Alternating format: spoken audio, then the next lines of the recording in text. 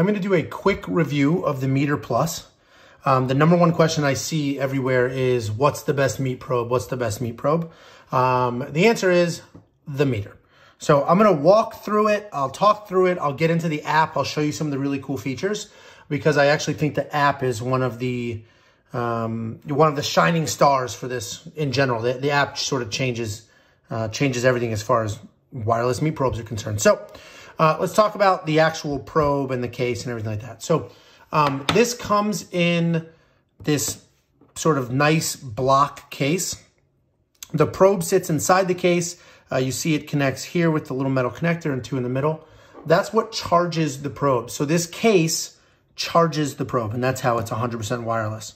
What's really cool about the case is, if we look in the back, these are magnets. So I actually keep this on the fridge. I just put it right on the side of the fridge like this. It sticks to the fridge, and when I need it, I grab it. The battery is stored inside. It's just one single battery. This is a AAA battery. There's just one. And this is what charges the probe. I have had this for 6 months. I use it every single weekend, sometimes more than once a week.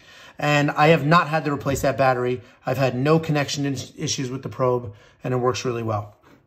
As soon as you take it out of the case, you'll see these lights start to blink. This is trying to connect to the phone, and then green is it's connecting, red, there's all different colors for different reasons. This here is a button for pairing, and the light is just sort of a status light. The very second you take this out of the case, it connects to your phone. So in a minute, we'll get into the app, and I'll show you the app, and I'll screen record that. So there's a few notches on this probe. So this notch here is, you want to insert this basically this far into the meat. So if you just insert it to where my pointer finger is over here, that may not be the most accurate reading. So that's sort of a downside, is that it's got to go in pretty far, and it is pretty thick. So this is much thicker than the wired probes that sort of come with your grill or some of the other solutions. But what is really, really nice is it is wireless. There's nothing here. And that matters for a few reasons. One, I use a Kamado grill, but regardless of what smoker you use, you want an airtight seal. I don't want my smoke leaving through any holes or openings. I want my smoke to leave through the smokestack. And also, in my Kamado, I can use the rotisserie. So I can put this into a rib roast or chicken or turkey, and, it'll rotate on the rotisserie, and I will not have to worry about any cords getting tangled. I won't have to worry about, anything at all. So the way the probe works is, I told you it needs to be inserted pretty far. This half is measuring the temperature for the actual meat itself. Like what, it's in the meat, that's the internal temperature. This piece is the Bluetooth connectivity. And then the back part, the top here, this is what's getting the ambient temperature. So the temperature of your actual grill. And that's really cool and really important because, and I'll show you this in the app, but I do all sorts of custom notifications. So if I'm doing a longer cook, I get my grill up to temperature, I put this in the meat, I put the meat on, I close the grill, and then I just tell the app, if my grill, let's say I'm cooking at 350 degrees, I'll tell the app, if my grill gets below 325, send me an alert. If my grill gets above 375, send me an alert. So this way I don't have to monitor it, I don't have to stare at my grill, but if something fluctuates too much in the ambient temperature, so the grill temperature, I get an alert and I can go figure out what's going on. Same with any other thing you can think of as far as alerts are concerned. When the internal temperature is this, let me know, because if we're doing a brisket, once the internal temperature is 165, let me know so I can wrap it, right? So whatever you do, whatever your logic is, that's a really nice feature of the app. And that's what's happening right here. As far as cleaning this is concerned, so you do need to clean it, obviously. It is not dishwasher safe, but I do soap it up and I brush it. I'll scrub it with the sort of the hard end of a kitchen sponge. You need to keep this clean for the ambient temperature, so I will scrub it a bit, and it's fine. It works well. So I think the range on this, they advertise 100 feet. I've never had an issue with it. So my grill is outside. It's a thick Kamado grill. We shut the lid, we lock it. But what I do is when I go out there, so the way this works, sorry, let me back up. The way this works is this connects to this. And then this is what connects to your phone. So what I do and what you should do is keep this near your grill. So the 100 feet it advertises is actually from this. So it's 100 feet from this to your phone. This broadcast, the big signal. This is just probably the normal 30-foot Bluetooth jump. So I keep this on my table next to the grill, and it's still outside, and this is what communicates to my phone. So I have no issues in my house. I have no issues outside. The only time, obviously, I'll lose connection is if I get pretty far away. What's really cool, though, is this is the MEATER Plus. It is the Bluetooth meter. But if I connect this, let's say, to an iPad, and that iPad is on Wi-Fi, as long as I leave that iPad on, in my iPhone app, I can access this through Wi-Fi anywhere in the world. So basically, it has to do a jump, right? As long as this is connected to a Wi-Fi device, any other device can access it, through the cloud, through the app. So that's what's really nice about this. They do have the MEATER block, which is normal Wi-Fi. The problem is that the block is expensive and there's multiple. So if you want multiple probes and, you'll spend a couple $100, then the block is great. If not, you just need one, then get the MEATER Plus.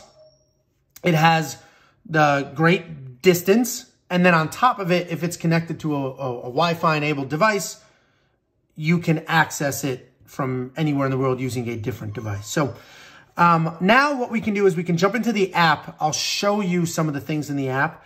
And most importantly, how easy it is to use and what it does and how it works. Okay, so we have the meter out of the case, so it connected to my phone. I don't have it in any food, so right now all we see is internal temperature. That's basically the temperature of my office because it's not inside of anything. There's 3 buttons up top, or 3 notifications up top. We have internal, which is the temperature of the meat that it's in, and that's the bottom half of the thermometer that we pointed out. There's target, and that's what we've set the temperature to. Then there's ambient, and the ambient, as I pointed out, was the top of the thermometer. That's the temperature of your grill itself. So anytime we start a grill, the first thing we do is tap Setup Cook in the middle, and now it'll walk me through. I could just hit Custom Cook at the bottom, just put in my temperature and be done with it. But this is going to give us, suggestions and tell us what it should be. So if I click on poultry, it's just going to fly right over to 165. But let's do beef.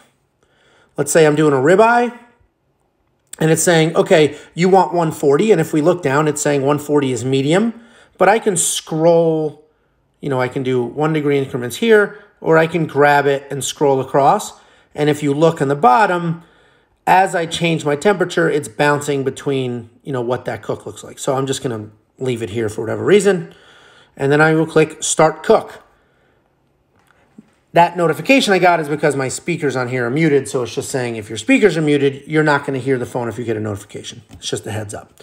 So now what this is saying is it's saying estimating cook time.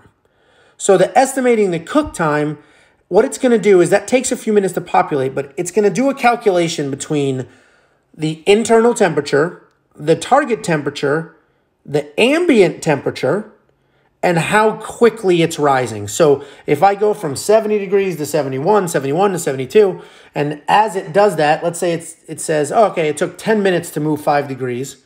We have to move, 10 degrees, so it's going to take 20 minutes, right? That's what it's doing. It's doing a calculation to say how much time is left in your cook.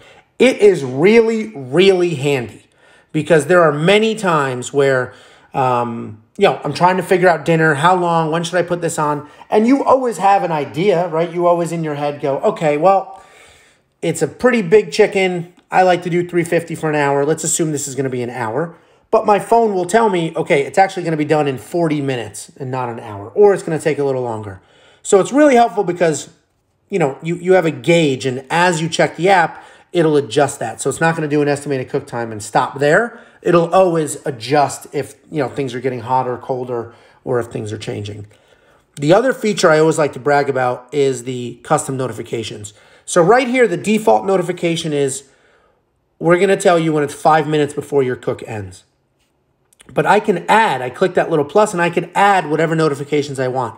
So this is what I talked about before. The biggest things that I like to use are ambient temperature falls above or below. So we'll say below, and then I can set it for, you know, whatever. If my ambient temperature, if the temperature of my grill is below 212 degrees, give me notification. And now we see that here. If we go back in, the same logic for if my ambient temperature is above. The other thing that's helpful is obviously the internal meat temperature, but also time, right? After 3 hours, let's say you're doing 3-2-1 ribs. I don't use a probe for ribs, but for this example, if you're doing 3-2-1 ribs, say, okay, after 3 hours, notify me. Then once you wrap them, after 2 hours, notify me.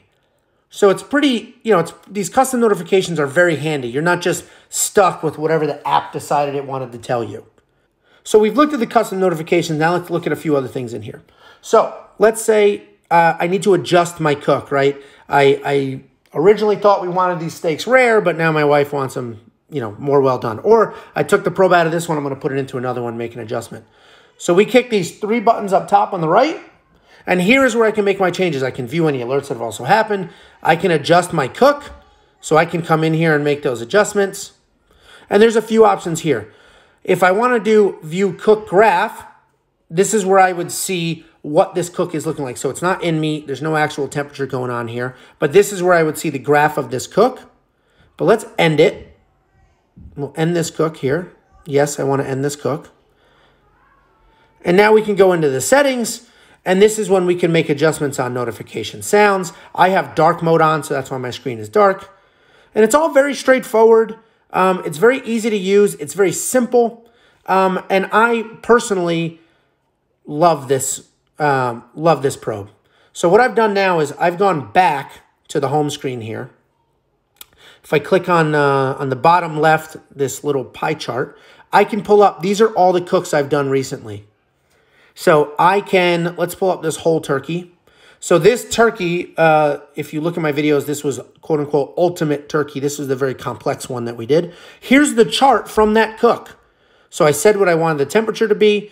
The pink line is the actual turkey itself. The green line is the ambient temperature of my grill. You see it yo-yoed there because I would open it and do stuff. And then we have the blue line, which is the target. So we can go back to any of these cooks that I've done, whole chicken, right? Go to beef. Any of these cooks that I've done, we can look at these graphs, and then we could actually share them if we wanted to. I can click Share Cook, where I can screenshot it or do what I want to do with it. So overall, it's a very handy tool. You know, a lot of people say you don't need anything special. You should know when your food's done. I find this incredibly helpful. I don't overcook anything because I set up my notifications because the app tells me, you know, where it is in the cooking process. And I have all of these tools that I can use, like the custom notifications, the estimated cook time, and things like that. So all in all, it's the best wireless probe I've ever used. It's the best meat probe I've ever used. The downside is sort of that it's thick. It's not this tiny little skinny thing that's going to poke a small hole. It's going to do sort of a substantial hole when you shove it into, you know, whatever you're cooking. But it's accurate, it's durable, and the app makes it incredibly useful. So if you have any questions, let me know. You know, I always recommend this when people say, what's the best probe that you've ever used? So, you know, thanks for the watch. Again, comment down below with any questions. If you have something that you like better that works similarly, let me know. I'd love to try that out. So we'll see you again soon.